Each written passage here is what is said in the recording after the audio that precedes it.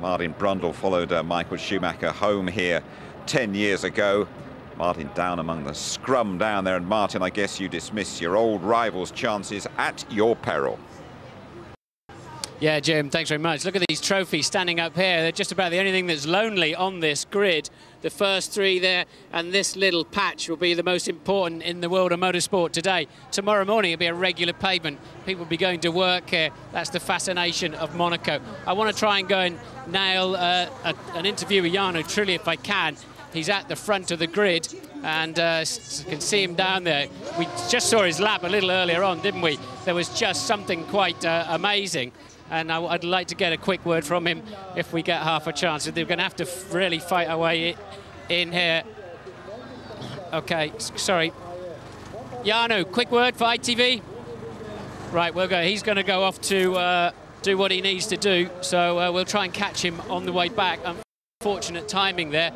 I wonder if Jensen is also around. Here we go. We've got to find out. Jensen. You nervous? Not that nervous. Excited, yes. Yeah, I would be seriously nervous. Now, look, these Renaults are a bit quick starting over here, but normally this side of the grid's better away, isn't it? Yeah, well, if it is, I think we should slot into place quite nicely, because the Renaults do seem to be better off the line. But if it's better here, I should be able to slot into the second quite nicely, which I'd be pretty happy with. Now, there's no way Michael Schumacher should win this race today. You guys cannot let him win this race. You've got the tyres, you've got the speed, you've got the confidence. Their race pace is just staggering this week. They've been able to get 4 or 5 very, very quick laps together in their practice runs, so they're going to be there. It'll be exciting, though. You don't have to work for it. All right, good luck. And are you going to have to try and cut Alonso off right from the word go? I might. Yeah, OK, we'll look forward to seeing that. Now, Bernie was on the grid with some quite interesting people. I have no idea where he is. Who on earth are all these people? It's incredible. Where do they come from? How do they get a pass onto the grid? Excuse me. Hello. How are you? Fine. Good. Who are you? Nobody. OK. That was good then, you see. That proved my point, doesn't it? I don't think that was nobody, actually. I've got a sneaky feeling. Now, where is Bernie? He's not always that easy to see, is he? He's quite a little fella. And, oh, here's a top man. Mick Doohan. Mick, 5 times world motorcycle champion. Who's going to win the race today? I'm not sure. The Renaults are looking really strong, but I don't know. Honestly, I could try and lie about the whole situation, but I've got no idea.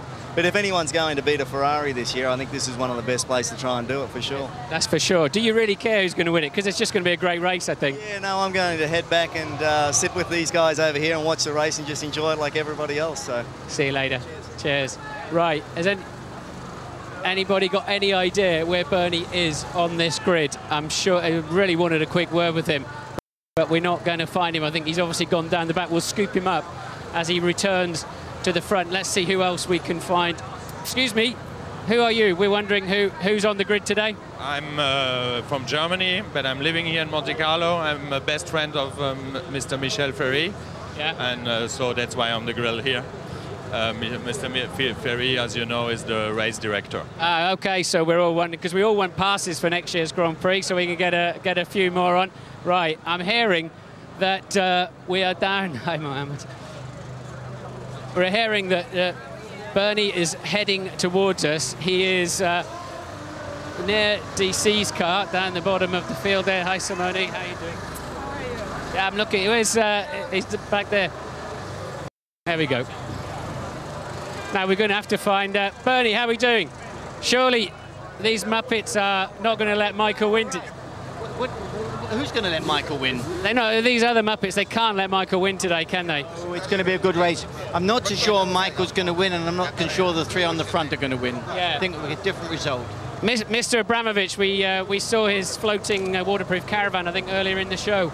Mr. Abramovich, is he interested in coming into Formula One?